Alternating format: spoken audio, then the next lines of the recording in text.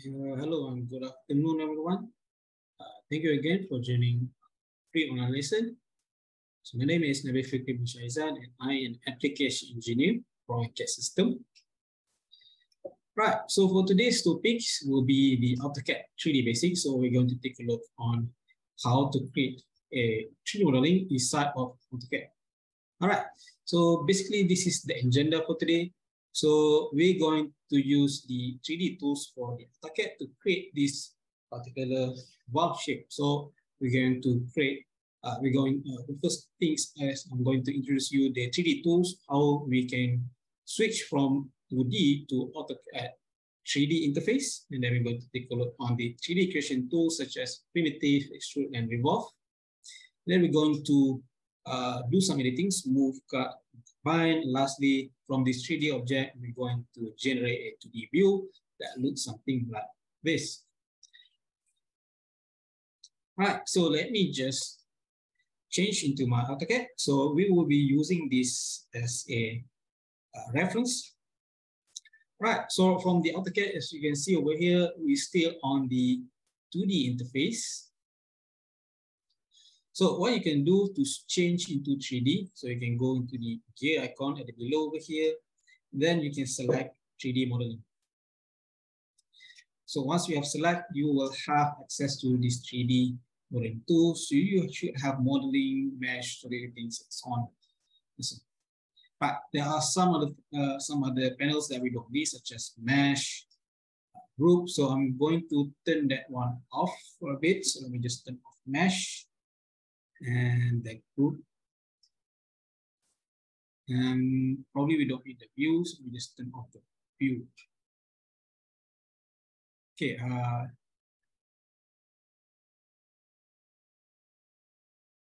This view. Okay. So we do need this ending view over here, which allow us to create 2D. So right now we're already into the 3D interface. So we can use this compass over here to change into our view. So we can go into the front view, to the left view. And if I want, I can select this home button and this will change into the isometric view. Right? So you can also click at this particular point over here to change into isometrics. All right, so to start, we can take a look over here. So for this work, I'm going to start with the flange and then we can start with the body over here. So over here, we have multiple things that we can use. Most basically is the primitive. Primitive allow you to easily create box cylinder simple shapes, simple like this. You might not use this much, but this is quite useful if you want to quickly create this particular shape. So I'm going to start with creating a cylinders. Right, and I want this to be around 50 millimeter in size, and the length of this would be around 15. Right, so let me just move it a bit. So what you see over here, it's already 3D. So if I click my middle mouse button, I can pan around. So if I want to rotate around, I can press Shift and middle mouse button, and it's allow me to rotate. But if you see over here, it's still 2D, but this is not actually 2D, but it's more on a wireframe, which only see the edge of your object. So to change your view, you can go at the top over here, and then you can drop down this 2D wireframe, and then you can select other types of view that you want. Maybe I want to see the hidden view only, or maybe I want shaded, or for this case, I'm going to select shaded with edges, so I can see the edges much more clearly. Right. So I can use some of this primitive object to create this simple object quickly. So other way, you can also use draw, and then you can extrude, or maybe loft, or revolve. So for this case, you need to have a 2D first in order to you to extrude into 3D. So for you to draw some things, you need to draw at this background over here. And this will only be drawn on the XY plane. Right? So if I go into the front, so I don't see the XY plane. So if I try to draw some things, most likely, sometimes you cannot draw. You cannot draw that particular. So let's say I draw something like this. And if I try to move, then you will see it is actually drawn on the X and Y. So let me just go to top, X and Y. Right, so just remember that.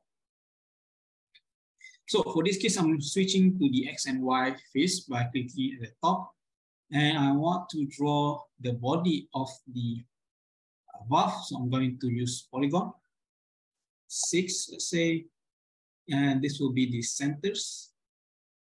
And the radius for this, let me see from here, estimated around, let's say around 25 radius. Right, so this will be the body of my valve.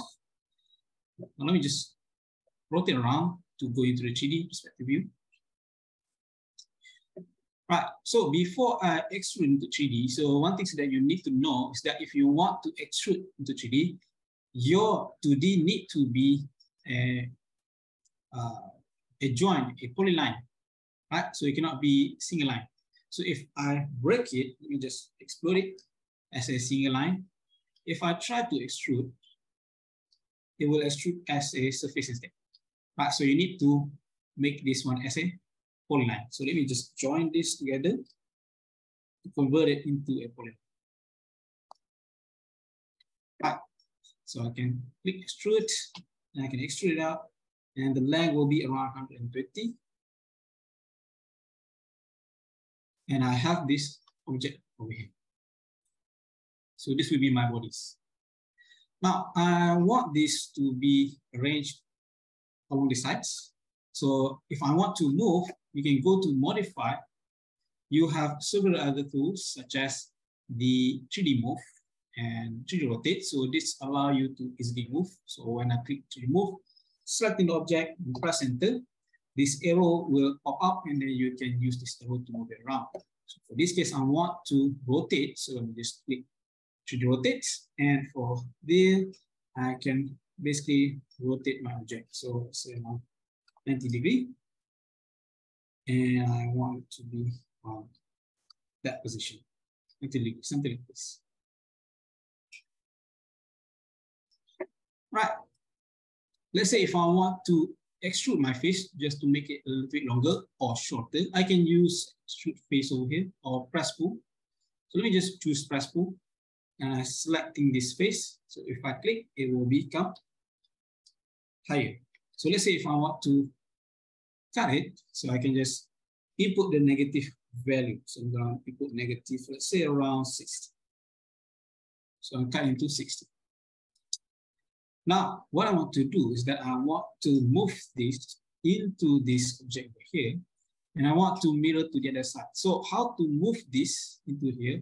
So if I try to move it manually using like this, not very practical. If I use move command, you can also use 2D tools from here, such as move or rotate. If I use move command, press enter, I can select at the point over here, and then I can try to insert at the center of it. Right, but this is also not very practical. So in order to do that, you can use tools over here, which is 3D align. Right, so before I use 3D align, I want it to be at the center. So let me just draw something first. Right. Just another reminder, so you need to have the X and Y in order for you to draw. So for this case, I can use from the coordinate, which allow you to change the UCS, which is the X and Y face. So just pick over here and selecting this face. So this will be the face of this object. Okay, all right. So I'm selecting different one. Let me just reselect back this face. Okay, let me just reselect this. Okay, for some reason it's selecting different faces. This neck. Okay, never mind. I can also use this and accept. So from here, I want to make some marking just to make sure that this is as the center of this object. So this will be the center. But for me to move, I can use this 3D line. So if I want to change back my UCS, I can click UCS world. So this will be changed back to normal. So I can use this 3D line. So 3D line, you need 3 points to the object that you need to move, and the 3 points to the object location. So I can select 3D move, select the object, and press enter. And then you need to select the first point, the second point, and the third point. That will be the face. And I want to mark at this point. Let me just select this point, and also this point. Right? And I can press enter. So if you want to easily see, you can just change it to 2D wireframe. And you can easily see what's the area that you have clicked. All right, so let me just change back to shaded edges. So the next thing that I want is the hole. So for that case, I want to move again my UCS face to this location, set. And then from here, I can draw for the home. Sometimes the other object might interfere. So if you want to temporarily disable, so just click, right click, and from here you can hide the object. So let me just click and select. Let's say this will be around 5. And I want to create a hole over here, say around 5. All right, so from here, I want to create a hole. So in order to do that, you can extrude, and later you can use that extrusion as a cutting tool. So I have an extrude part works. And then from here, I need to make a 6 hole. So I can go ahead and use my Polaroid and selecting the object that I needed to array, press enter, and then you need to select the points of rotations. So similar with the 2D. Once done, I can just close. And then to cut it, you can go to 3D editing. And from here, you can use the subtracts instead. So you can select subtracts, select the object that you need to keep, and select the object as a cutting tools, which is this one. So this will be removed and it will keep the hole on the object that we want. And then I can press enter. So the hole has now appeared. All right, so to open back my object, so I can just go back. I can just right click and go to isolate and end object isolation. So this will bring back my object that I have hide before temporarily. Right, so for this case, I also need to create over here. Right, so for this case, I need to create a sphere. Based on here, we have some sphere ball over here. So for this case, to easily create, I can just go into the primitive and I can select the sphere. And from here, I can just simply enter the word. So it will automatically create the sphere for us. Right. So next, what I would like to do is that I would like to mirror to the other side. So sphere might be interfere with your view. So I'm going to hide. So you can just click at the sphere, right click, isolate, and select hide object. And to mirror to the side, you can select 3D mirror, select these 2 objects, and then press enter, and select this plane over here as a mirror line. So first point, second point, and the third point. So it will mirror to the other sides. So let me just bring back my sphere. So I'm gonna end object isolation. So we have our sphere over here. Right, so from here, next thing I want to do is that you can see this tree is a separate object. So if I want to combine, I can go to solid editing, and then I can select the solid union. So this will allow us to combine these 3 objects. Select from here, select the object that you want to combine together, and then you can press enter, This will combine your objects. So let me just make a preview. Let me just go to the 2D wireframe and see what actually happened. So I have separated. So if I go into the 2D view, so this is object that not yet combined. So if I select combine, select this object, this object, this object, you can see the objects actually interfere because it's not yet combined. Once I'm done, I can press enter, and then it's now combined into one. So you can see it's not actually interfere anymore. It's now become part of the object.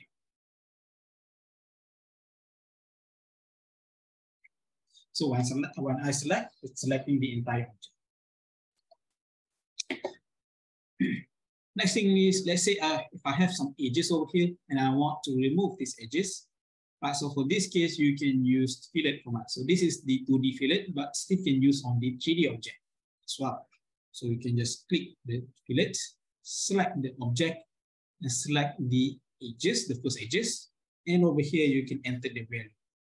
So for this, I want, let's say around 5 radius value, and I can press enter, and I'm selecting the rest of the edges that I want to fillet.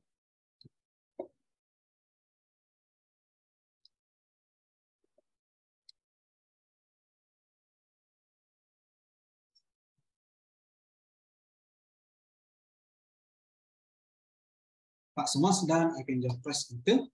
So we have this shape over here. So it becomes something like this. Now that we have done that, next thing that I would like is this over here, including the handle over here. Right. So let's do that. So from here, I need to pick this cylinder first at the middle over there. So just to make it easily, I can just click over here just to create a line so that I can create a cylinder at that line over there. Right. So for this case, I can remove first, I can hide first, and I have this line over here. And this line, I can use it to create cylinder. Oops, cylinder. Okay. So the cylinder, let's say around 40. So I'm gonna give it 40. All right, so 40 should be the diameter, not the radius. So let me just change into diameter and 40. The height will be, let's say, around 35. And I have this cylinder we can project here. So I have this line over here, this 2D line over here, so I don't need anymore. So let me just delete it, and we can proceed with the 3D object. So let me just turn back on and end the object exhibition. So we now have this top over here. Right. So next thing is I needed to create at the top over here. So this will be something like a round, but have some different type of angle. So for this case, I can create using the revolve, right? So I need to create at the middle over here, and then I can revolve around this cylinder. So in order to do that, you can use your mouse to create the plane line at the top over here. So previously I have told you can use the face, and then when you click the face will become something like this. Right, but this is not the area that I want. I want it to be at the front view over here. So I want to create and draw at the front view. So for this case, I can also click at my UCS, which is this XYZ, and I can grip and move it around. So I want to move at the center of this. So let me just turn off the auto move first. Just turn off, and I can select at the center. And like I mentioned before, this is ZX. You need to have XY in order for you to draw. So you can click at the grip over here, and I can also move over here. So right now it's now become the XY, right? So XY direction, and I can have this grip at the back, which allow me to draw. Right, so now that we have, so I can proceed to draw using some lines and so on. So for this case, I'm going to draw, let's say around 20 and 10 and another 10 here, something like this. Right, so before that, I will hide this one first. And I just to perfecting my object over here. So this one, let me just exclude first. So we don't need this to, but we do need this, all of this. Right, so from here, I can join all together to this side. And I can use revolve. So this, I can use revolve. So this allow to create 3D based on the rotation. Right, so this is the revolve. Right, so I want the revolve will be full rotation, which is 360. So I can just enter, and we have this full rotation based on that draw that we had previously. Right, so next thing is I want to have some paths at the below over here, so I can add some paths, which is I'm going to create using cylinders. Let's say this will be around 35, and the thickness is around 2. Right, then next thing is I want to create the other one, which is at the top over here. So for this case, I want to reuse back this. So I can copy this one. So select to copy.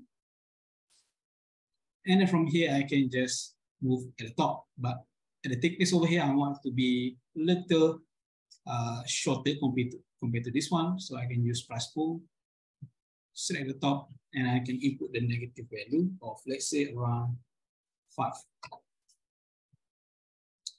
Right, so I have this, and I can reuse back the 3D align, and just to align at the top over here.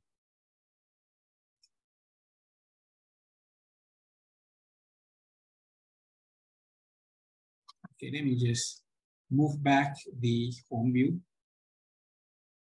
Okay, so 3D align, select object, first point, second point, and the third point, and first point for here. Oops, you see.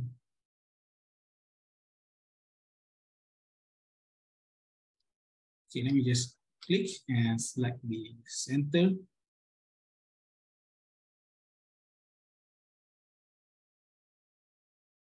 Right, so first point, second point, and the third point. Right, should be, okay, I should have rotate this one first.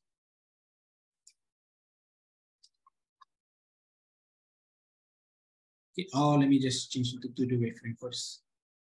So for this one,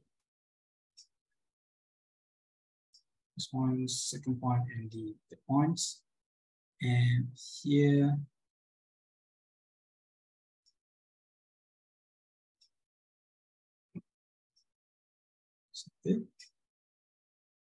first point, second point, and oops, okay, I accidentally choose different one. So let me just turn this one off first. Hide this object. Okay. Line, center, this point, the points, and selecting the centers over here. First point and the second point. There you go. Okay. So let me just turn back on the view, and I can just end the object isolation. So this tree will be one object. So I can combine this object, and so this object. Next thing is I want to create some boat-looking object at the top over here, which is this. So I can, again, use my face UCS to click at the top over here.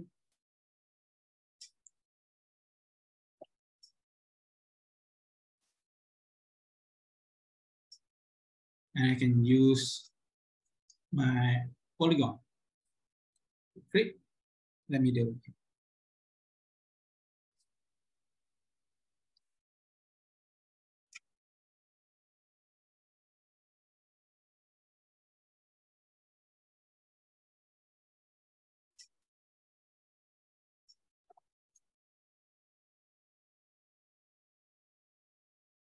Okay, so let me just resize.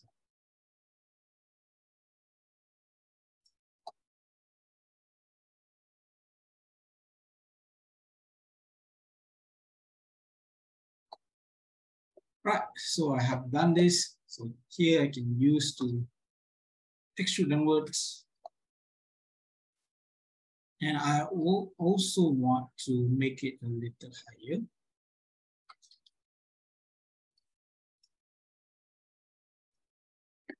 So here I can hide first. And I want to extend this. It's around 10. And object isolation. So these two will be the same object. So I just combine these two. Right. So lastly will be the handle. So I'm going to click the handle. So here I can just use cylinders. Just need to find the center of this.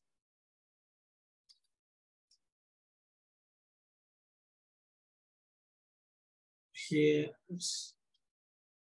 Or I can just use 9 just to trace back the center of this object. Right, so much quicker. So this will be, let's say, around 12 diameters.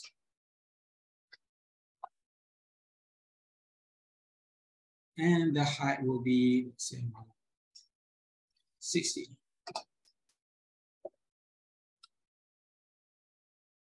Right, and then the handle of this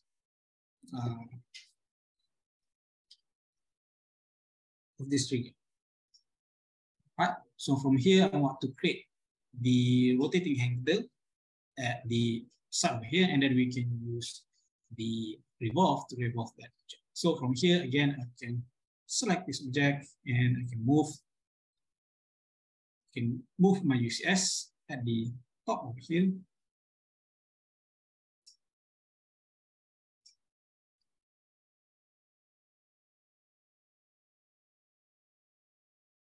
And I can select just to snap it to the other side.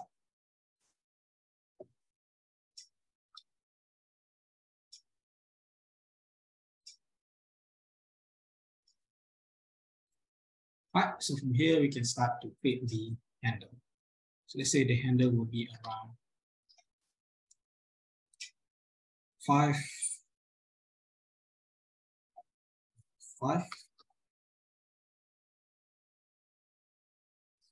And then I need to create the circles for its to handle. So let me just move this one first to this side. And then lastly, I need to create the circles. So this, let's say around 70, so 70. And the handle will be around 12. Right, so we already have these two, and we can use the revolve to revolve along this handle over here. So this will be 360. Last thing that we need is the holder of these two handles over here. So from here, I can move back to the top.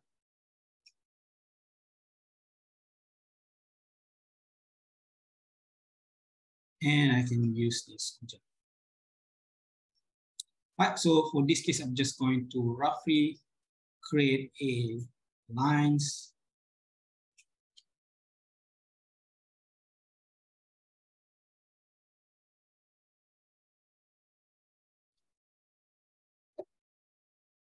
And I can just use the, I can use the extrudes to extrude this, say, 5 to the other direction. So -5. And we need to have, let's say, 4 of these. So I can use whole array, center, and I can select the middle over here. And this will be 4. Right, so the shape has already appeared. Okay, so my handle is a little bit bigger, but we can just ignore this first. Right, to join, I can just use this union to join. And now we have this. Right, so once we have this, lastly, we want to create a 2D based on these 3 objects. So for this case, we can go to the View tab over here. You have this base. You can drop down and select model from space, which is from this space. So click over here, and then you can select all of the 3D objects that you want to include into the 2D layout. So when you click, press enter, then you can select the layout. So I'm gonna go with layout 1, press enter, and I can click over here, and I can click multiple views, and press enter. If I go to the layouts, I have this create view. If I want to create another projection, I can click projection, click this object, and I can create a isometric view of this particular object. Now you can see very quickly, this is created automatically, so you don't have to create 2D manually. Okay. So once we have this, I can change the type of view. Let's say you can see over here, it's become a wireframe, which is including the header line as well. Let's say at the side over here, I don't want the header line. So I can just click over here. I can select edit the view. I can select the visibility, sorry, the header line, visible line. So it will only show the line that we see. And over here, I want it to be shaded view. So I can edit the view, and I can select shaded with visible line. Right, so we have some questions. Right, so from a whole, any difference with the Inventor? Right, so Inventor is a lot different compared to the AutoCAD. So Inventor, we can say it is much more easy. It is much more flexible. We can go back to the previous one. So once you create it inside of AutoCAD, sometimes it's hard to readjust the size of the already pre-made object. For example, this object, this handle. If I want to resize, very hard. Right? But inside Inventor, even though you already created, you can go back and you can rechange back the size and so on. Right? So basically, Inventor is a lot easier. But in terms of generating this 3D into 2D, like we did over here, is quite similar. So Inventor also able to generate 2D like this. So that is the difference between it. Right? And the Inventor also allow for assembly files together, but inside of AutoCAD, you can see we actually play around with only one object, right? So one file. Right, so I hope I answered your question. Okay, so once you have generating this 2D, you can go into creating the annotates. Maybe you want to add some dimensionings and so on. Right, so you can do it from here. Right, so is there any question that you guys like to ask? So I believe we already hit the 3:30 and we can stop this session right now. Right, so I believe no more questions from you guys and we can stop here. So thank you very much. Thank you everyone for joining this film lesson. And I hope I can see you guys again on our next film lesson. So thank you and have a nice day.